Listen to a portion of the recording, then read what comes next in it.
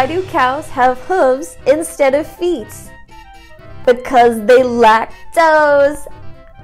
Welcome back to another episode of the Learn, Dream, Do Show. Today we're going to talk about all things dairy.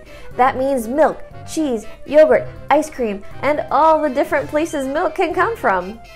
Don't worry, we'll have some butter jokes coming up. Try this.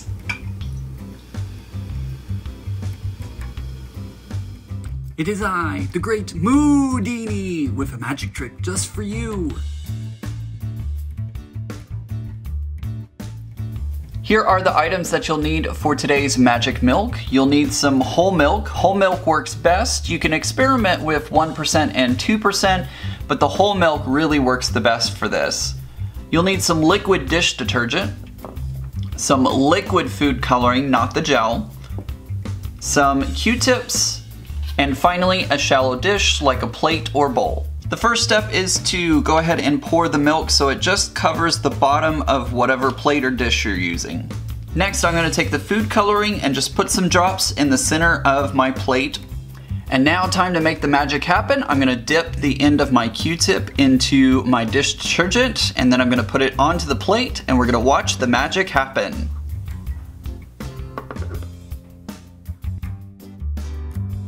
You can keep adding drops of soap to keep the reaction going and the colors moving. Now you're probably wondering what's going on here. Milk is mostly made up of water, however it does have minerals and fat in it. Whenever you add the drop of dish soap, that soap is actually chasing after the fat molecules in the milk. Normally we wouldn't be able to see this process because milk is one color. However, when you add the food coloring, you can watch everything move around.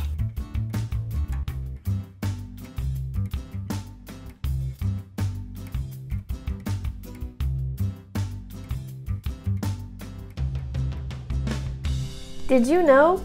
Cows have best friends too. Scientists have studied the social bonds between them and have found that if a cow can be with her best friend, she's happier, healthier, and produces more milk. Do all dairy products come from cows? Nope. They can come from all kinds of animals, depending on where in the world you live and the type of climate that you live in. Let's take a look at a few different kinds and see how they compare.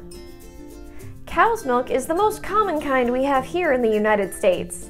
It's yellowish white in color, it tastes mild and sweet, and is used to make butter, cheese, yogurt, sour cream, ice cream, dulce de leche, and more. Sheep's milk is a buttery yellow color and tastes sweeter than cow and goat milk. It's most often used in yogurt and cheese making. Lots of famous cheeses are made from sheep's milk. It has more fat, protein, vitamin C, and calcium than cow milk, and makes more cheese per gallon of milk than the cow variety because of that higher protein and fat content. Goat's milk is white and tastes similar to cow milk, but can be tangy and goaty, depending on the proximity of bucks to the milking does. People with dairy sensitivities can often digest goat milk because it has a lower lactose content than cow milk. Goat milk is used to make cheese, yogurt, ice cream, cajeta, which is a variety of dulce de leche, and more. It's also used in soaps and lotions. Yak milk is most commonly found in the Himalayan region. Yak's milk is pink or white and tastes sweet and rich with a strong fragrance. It has more fat, protein, calcium, and iron than cow milk and is used to make the famous butter tea as well as beverages like milk wine. It's also used to make churpi or durka cheese and butter. The butter is used as lamp fuel, to polish fur coats, and as a medium for traditional Tibetan sculpture. Water buffalo don't like to be milked, so it's often harder to find and more expensive to buy. If you can get it, the milk is white and tastes creamy and mild. It's often used to make mozzarella, paneer, koa, kheer, ghee, yogurt, and more. This kind of milk is more common in India. Buffalo milk has more calories, butterfat, protein, and calcium than cow's milk, and also has less cholesterol and lactose. Even camels and reindeer can be milked. The extreme cold of Scandinavia and the extreme heat of the Arabian Peninsula and other desert areas mean that cows can't survive there. Camel milk is white It tastes salty and sweet and has less fat, protein, and lactose than cow milk. However, it has more vitamin C than the cow variety. It can be used to make butter and cheese, but neither are easily done. This type is most often consumed as plain milk or fermented into other drinks. Sometimes you can even find it in high-end chocolate.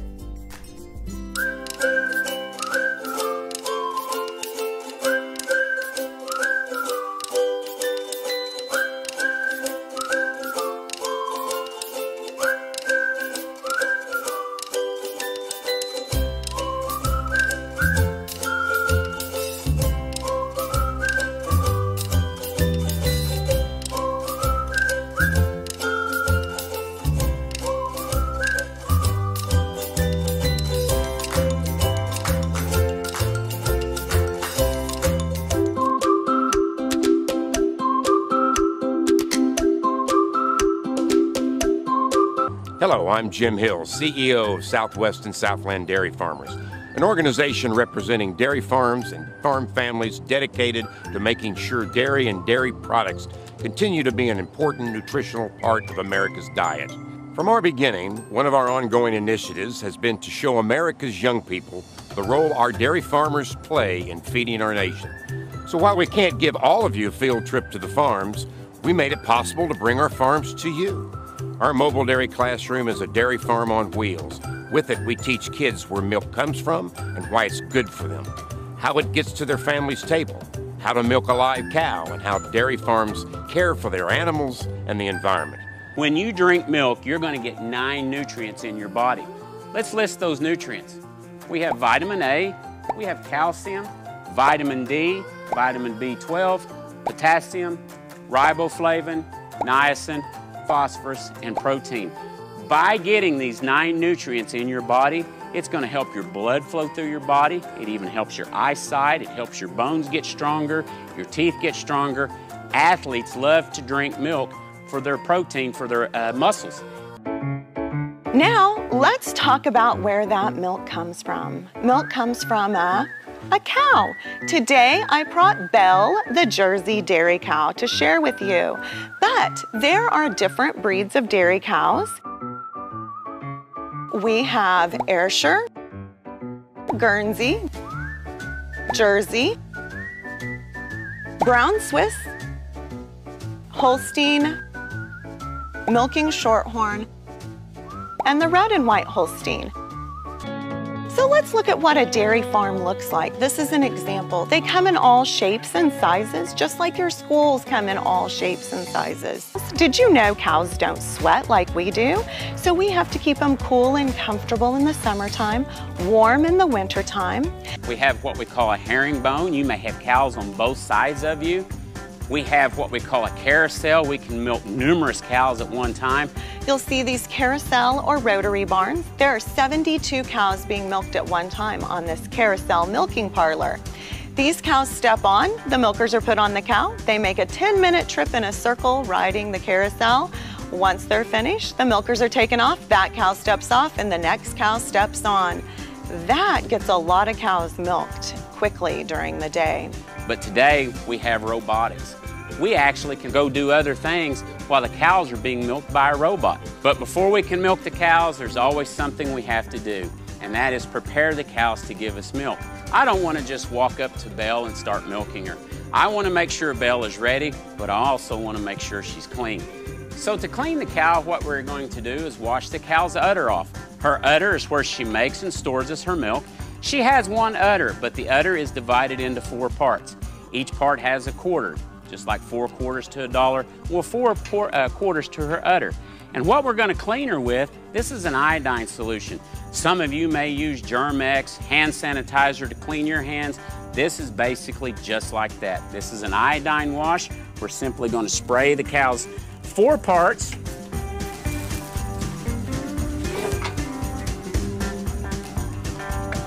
And then we're simply going to grab a clean paper towel and we're going to wipe this off. Now, not only is this washing the cow, this is also letting the cow know you're going to get some milk from her.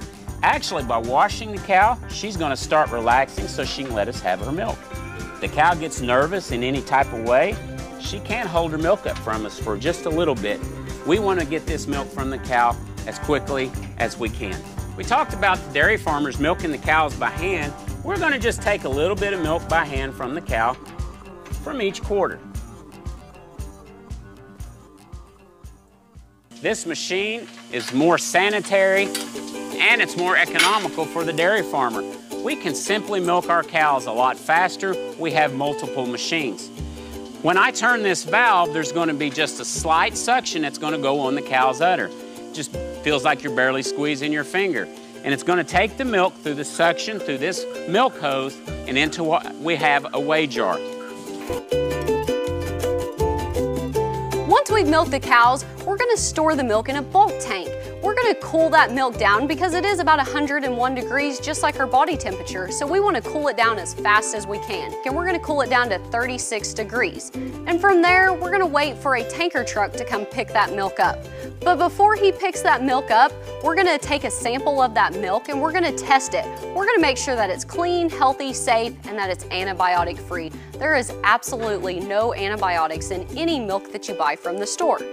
Once we get to the processing plant with the tanker truck, we're going to test the milk. We're going to test it for different types of components and also to make sure it's healthy, clean, and safe.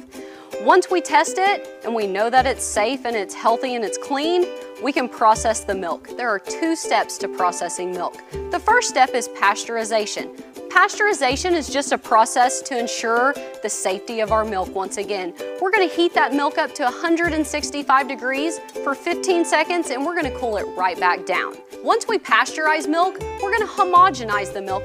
That's just a process that's going to break up the fat particles in your milk because as milk sets, it's going to have the cream rise to the top. So this process will just break the fat particles up so you don't have to shake your milk up before you drink it. After we pasteurize and homogenize your milk, we're going to process it. We're going to turn it into all the delicious dairy products and milk that we enjoy every single day.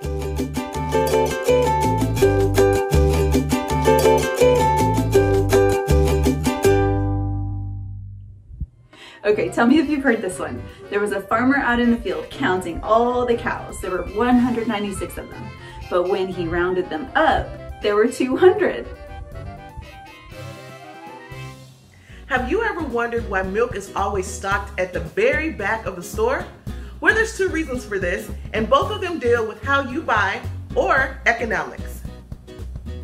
The first reason milk is at the back of the store is because milk trucks deliver behind facilities, and it's easier to pull the milk out and store them in a nearby refrigerator to keep them from spoiling. And the second reason is because it makes the consumer, you, buy more things. Stores hope that your stroll to the back of the store to pick up the milk makes you see other things you want to buy and spend more money. We've already learned today from Southwest dairy farmers that milk isn't just for drinking and that it's used to make cheese, ice cream, butter, and more. However, some people aren't able to digest milk well. We call this being lactose intolerant. Lactose is a sugar in milk that cannot be absorbed by our bodies as an adult. As a baby, your body produces an enzyme called lactase that was able to break down the lactose into simple sugars that the body could absorb. About 50% of the world's population is lactose intolerant. Fast fact, about 90% of East Asians are lactose intolerant, as opposed to only about 5% of Northern Europeans. So what do people do who are lactose intolerant? Does that mean they can't have any ice cream? No milk for their morning cereal? No cheese on their nachos? Or butter in their mashed potatoes? Oh no, this is a travesty! Okay, maybe I'm going a little overboard here. There are several ways that people who are lactose intolerant can combat it and enjoy foods with dairy. One way is for them to slowly build up their lactose tolerance by exposing their bodies to dairy. Over time, their bodies will restart the process of digesting lactose. However, this doesn't always work, and it's a good idea to talk to your doctor before trying this. Another way around lactose intolerance is to use dairy-free options. There are a lot of options out there. Soy milk, almond milk, coconut milk, oat milk, rice milk, cashew milk, macadamia milk, hemp milk, pea milk, peanut milk, walnut milk, flax milk. Now you might be asking, how do we get milk out of soybeans or from almonds? The same way you get it out of a cow. You squeeze it out.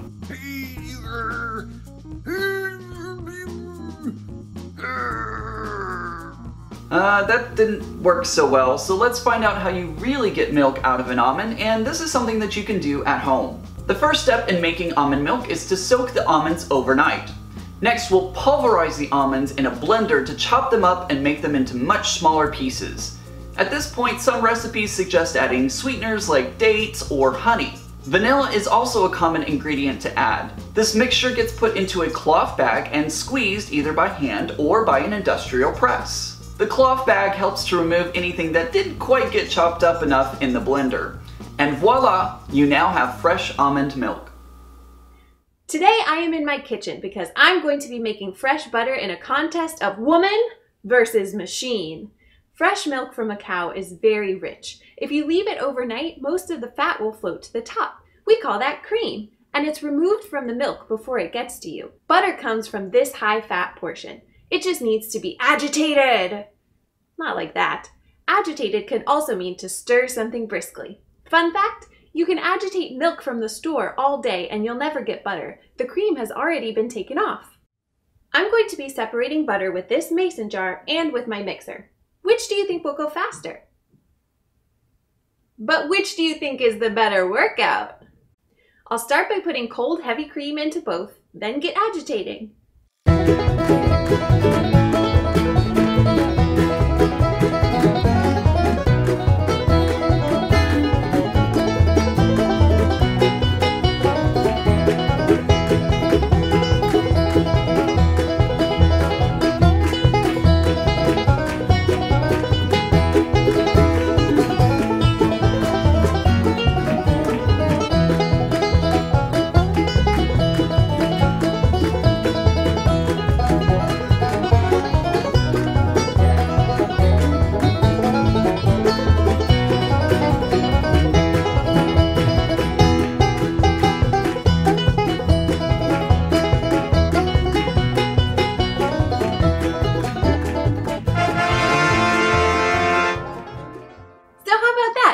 Took about the same amount of time for the woman and the machine.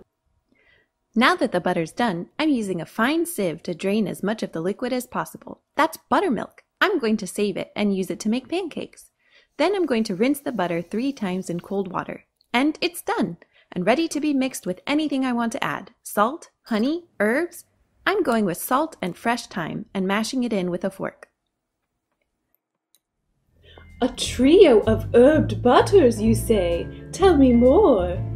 Why, yes, madam. We have 3 herbed butters. On the left, we have fresh butter churned by hand in a jar. In the middle, we have fresh butter churned in a mixer. And on the right, we have butter from the store. Now, which one will I like the best? Well, it's almost a toss-up between the 2 fresh butters. I must say, the store-bought butter just tastes fridgy to me. But the butter that was mixed in the jar, I really have to say, is the most creamy, and I'm going to declare it the winner. I was going to make a joke about dairy, but it's a little too cheesy. Milk has been an important source of nutrients for thousands of years, but people had to get creative and find ways to store it. Fresh milk goes bad quickly, but people discovered a great way to preserve the nutrients. They made it into cheese, and the science of cheese has come a long way in a few millennia. The first step in modern cheesemaking is called pasteurization. Pasteurization is named after French scientist Louis Pasteur, a leading bacteria scientist. The process of pasteurizing milk means it gets heated to a specific temperature that's too hot for any bacteria. This kills off any of the germs that might make people sick. But specific types of good bacteria and fungus are key to the cheese-making process. Their job is to eat all the sugar or lactose found in milk, so they get added back in along with a product called rennet. Once this happens, they get to work eating the sugar and making it into acid. When acid, rennet, and the good kinds of bacteria and fungi are present, the milk separates into solids and liquids. The solid pieces are called curds, and those form the base for the cheeses that we know and love. The liquid is called whey, and it gets drained out after the curds form. We do this because the water contained in the whey would make it spoil really quickly. After the whey is drained, then the cheese curds get mixed with salt. Some fresh cheeses stop here, like cottage cheese. But lots of other cheeses keep going, and their next step is being pressed, or having the extra whey squeezed out. For some types of cheese, like cheddar, the salt is mixed in and then they get pressed. For other types, like feta or halloumi, they get put in a tank with really salty water called a brine. To help preserve the cheese, the salt creates an environment that keeps away bad bacteria, and the good bacteria ferments the cheese. That fermentation is what makes the holes in Swiss cheese, the lovely sharp flavor of cheddar and Parmesan, and the creamy texture of brie. Once all the salt is added, some cheeses get covered in wax. Some have special good fungi added, and others get vacuum sealed before they move on to the final step. The very last step in cheese making is called aging, and this happens in a dark, cool place like a cave. Some cheeses age for a day, and others can age for years before it's ready to eat. It's time for Shakespeare Says.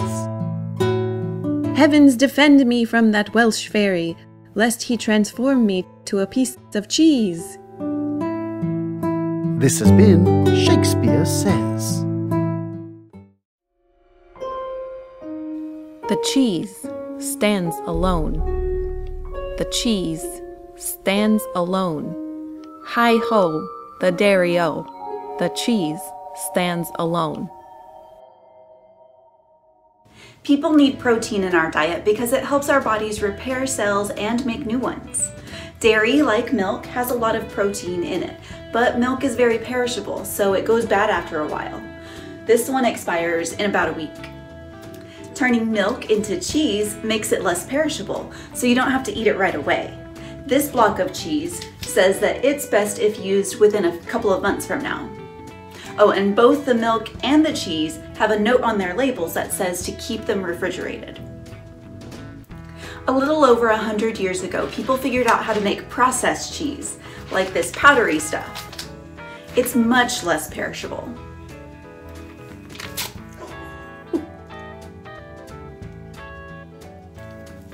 Processed cheese is one of the cheapest proteins possible, so it makes sense that macaroni and cheese became super popular in the 1900s.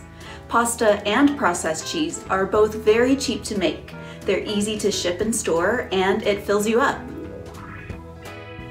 Macaroni and cheese is one of my favorite comfort foods, whether it's the convenient kind that I just heat up in the microwave, or the kind my family makes with real cheese grated up and melted into a roux. My brother-in-law even makes a spicy version with ghost peppers. The invention of processed cheese means now we can keep dairy out on a shelf for months and months without it going bad, and without worrying about if the flavor is going to change. Do you like mac and cheese? What kind? Try this.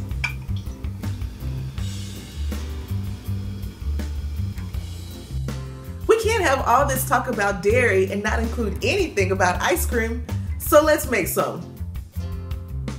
In order to make ice cream, you're going to need a cup of half and half, a cup of sugar, a half cup of regular milk, and a half teaspoon of vanilla extract to get that vanilla flavor. You're also going to need a large and small Ziploc bag, ice, and a cup of ice cream salt. Regular salt is okay to use, but did you know that stores actually have ice cream salt? This salt has bigger crystals than regular salt and decreases the time it takes for your ice cream to form. The first thing we're going to do is grab our small bag, and I'm going to place it inside of a cup to help it stand up. Then I'm going to pour in a cup of sugar, a cup of half and half, which is actually half cream and half milk, a half cup of regular milk, and then a half teaspoon of vanilla extract, and then mix them together. If you would like to change the color of your ice cream, add some food coloring to your bag right now. But remember, the food coloring will only change the color of your ice cream, not the flavor. Then you're going to zip up the bag and put it on the side. Now I'm going to grab my large bag that I've already filled halfway with ice, and I'm going to sprinkle a cup of the ice cream salt in the bag. We're adding salt to the ice because as the ice begins to melt, the salt helps it get extremely cold, and that helps our liquid transform into the texture of ice cream. Now it's time to shake our ice cream. I hope you have strong muscles because you're gonna have to shake your bag for at least 5 minutes to get soft serve ice cream. I like my ice cream more firm, so I'm gonna have to shake the bag even longer and check on it every now and then to see if I achieve the texture that I like. The salt on the ice will make the Ziploc bag extremely cold and it can give you frostbite on your fingers. So grab a towel or a t-shirt and place it around the bag before you start shaking. After you're finished shaking, add your favorite toppings and yay, ice cream!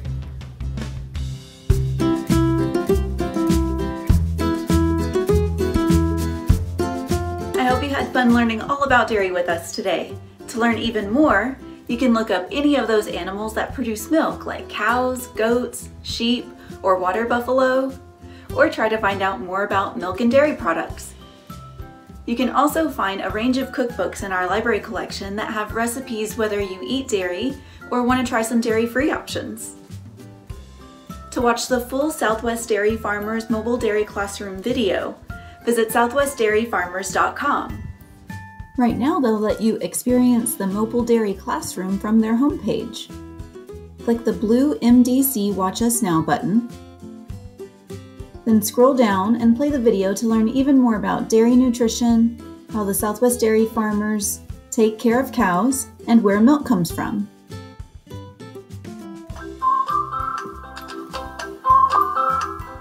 You can also explore AmericanDairy.com. Click on Dairy Farms to learn more about dairy farmers, dairy cows, and lots of interesting dairy facts. They also have virtual farm tour videos for elementary, middle, and high school students.